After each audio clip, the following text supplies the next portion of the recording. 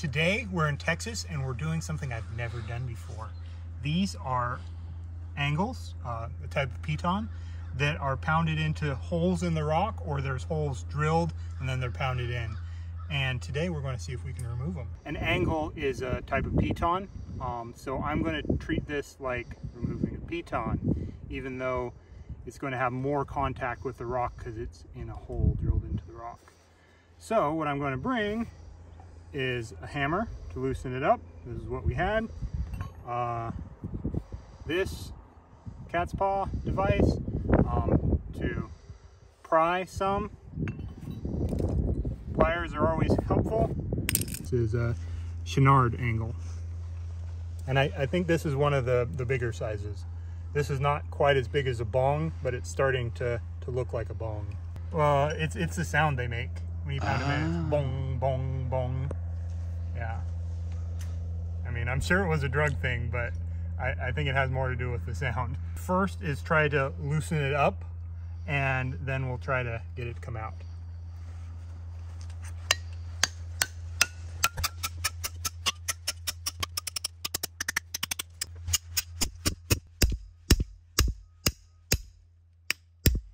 That was about 30 seconds of pounding. Let's see if we can pull it out. That's not amazing. That's actually pretty scary. And it was kind of pounded up into the rock. So kind of pulling down and out, not great. Jim, this was in an existing hole, like it wasn't drilled. This is my friend Mark. He is hanging out with me filming today. Literally. And we are going to make him remove this very interesting piton that we found in this crack. Is it a piton? It's used as a piton. We'll show you what we're talking about.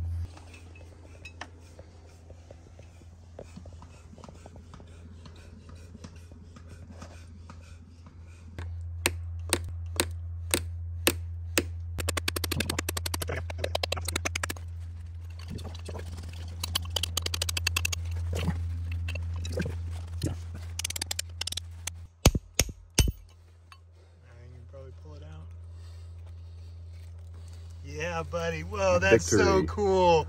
Like it's, oh, what is that? Ugh. Like I was thinking it was just a railroad spike, but there's all sorts of cuts in there. It looks like it was forged at some level. They cut some off to make it 1 ounce lighter. Probably, and the bottom looks way more blade-like than a railroad spike. That's wild. Wood whip? No, I wouldn't. No, it fits. Just, yeah, wow, yeah. Actually. Yeah, that's pretty good. I mean. That is a new one on me. This is a drilled angle. What they do for the first little bit, I believe they use a 1/2 inch drill bit, and then the last bit is a 3/8 drill bit, and then it's just an interference fit. They like pound it in until it bottoms out. I've seen these used a lot in desert sandstone. I've climbed on them around Moab. In really soft rock, at the time, they were a pretty good option. Glue-ins are quite a bit better, but in really soft rock, mechanical bolts aren't great. Well, this may be part of the piece.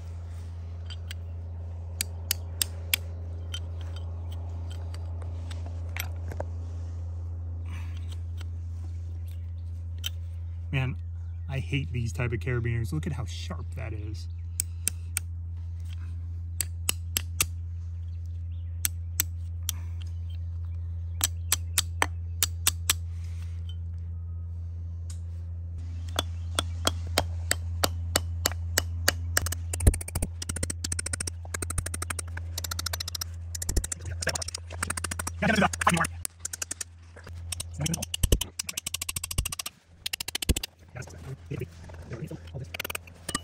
We've spent about 5 minutes working on this and no movement.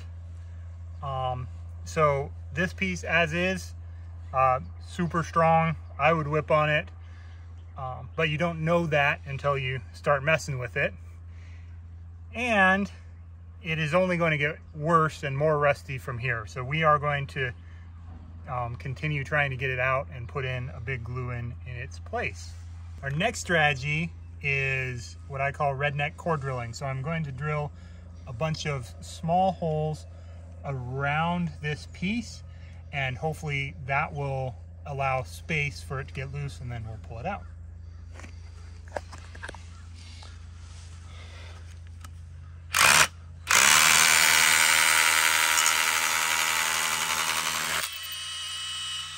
I wish this drill bit was longer.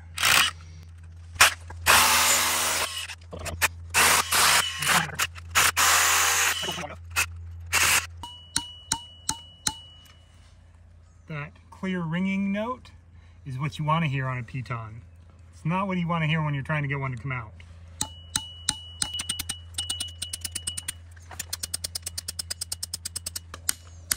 Oh, I'm making progress. See you moving.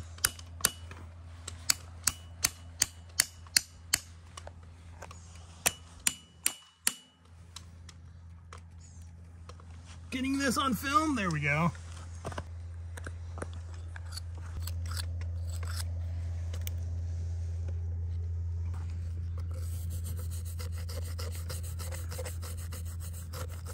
This may be the softest stuff I ever bolted. It feels to me like I'm knocking off more rock as I'm brushing, and this is just like a nylon brush. Let's blow it out a couple more times and see if that's the case.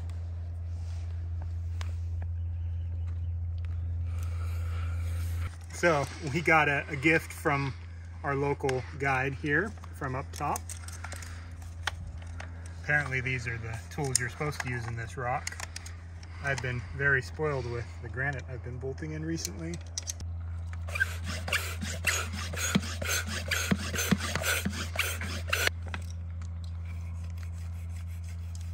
Yeah, I'm creating a larger hole with the brush, which is fine because it's glue in.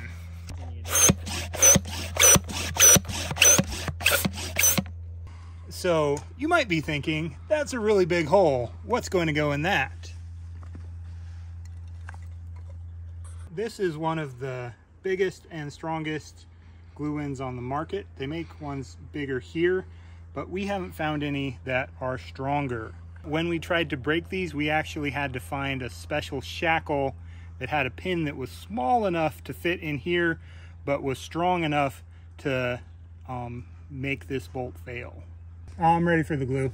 Hey, this is really nice. You can like see all the way to the back of the hole. The hole is ginormous.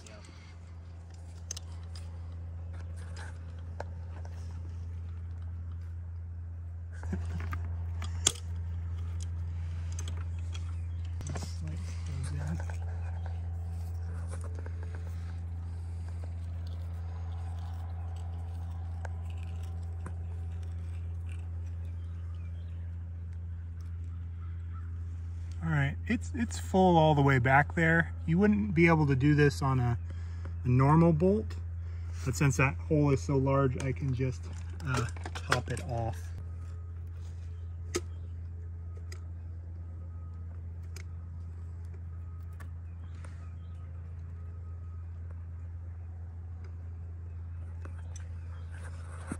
Make sure you wear gloves when you're doing this. Is this a message to always be prepared to bolt a route? Yeah, even when you're traveling in the flattest state that you can think of. You never know who's going to reach out and say, hey, come help me.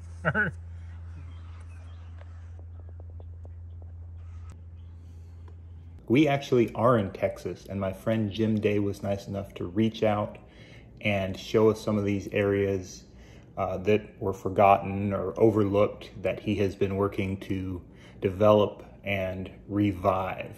If you are in the DFW area and interested in helping, you can find Jim on Mountain Project and his social medias.